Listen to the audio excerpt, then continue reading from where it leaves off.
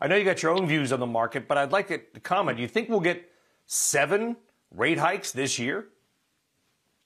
I mean, anything's possible, Brian. I think the big variable is how much of the inflationary pressures are transitory and how much are sticky. There's no doubt that much more of it's going to be sticky than we originally anticipated. But as we normalize supply chains, as the workforce gets fully back to work, what does that really mean for closing some of these disruptions? That's what we've seen that in the earnings season this year. You know, the companies that have struggled have had some supply chain issues and passing input costs through to customers. So with regards to those interest rate increases, I think that that's probably a worst case scenario from the standpoint of how many rate increases. But remember, Brian, real interest rates are still negative because of these inflationary pressures. So I think that's a very reasonable opinion to have, that would just get you back to positive real rates of real rates on interest rates. Yeah, nearly every commodity that we track is actually higher this year. Energy is higher this year, so it doesn't appear, Dan, that inflation is getting any better. In fact, it could get worse in the short term. Still, they've got a 4,600 target, which means that they're still calling for a little bit of gain in the market. I know you, though, are a stock picker, and you've said that, and you've been on the market saying, listen, just buying the market is the old school way to do things. That worked for a while. Bank of America would agree. It doesn't appear that's going to work for this year. How deep do you got to get in the weeds and just get back to plain old-fashioned stock picking once again? You know, I think if you start with some simple ways. First of all, this is not the time to own unprofitable companies.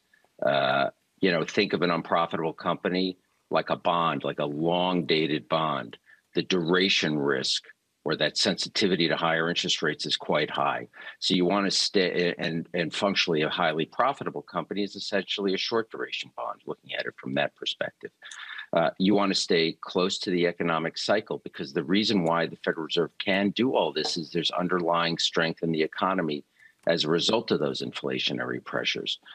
You want to focus on companies that are self-funding and generating a lot of free cash flow. For us, a key metric is looking for companies that generate in excess of 100% free cash flow to net income.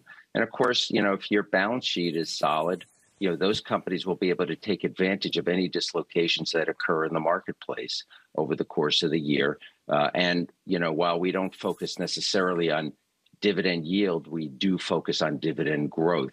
And companies that can grow their dividends, I think, are going to be well regarded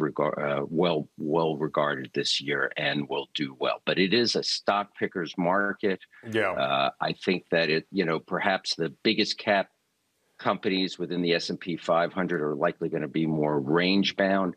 But that gives you a lot of opportunity when you look to the companies. There's 500 companies, and we really only talk about the top 25 to 50 companies. There's a lot of really good companies to look at there that are more reasonably valued. And that's my last point too.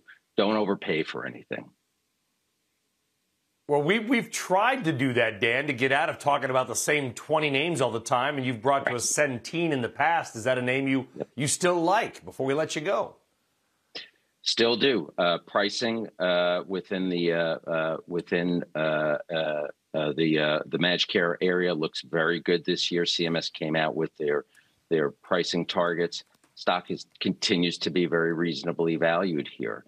There were some takeover talks with Cigna. We kind of discount that. It needs to be very difficult to do any kind of very, very large M&A transactions.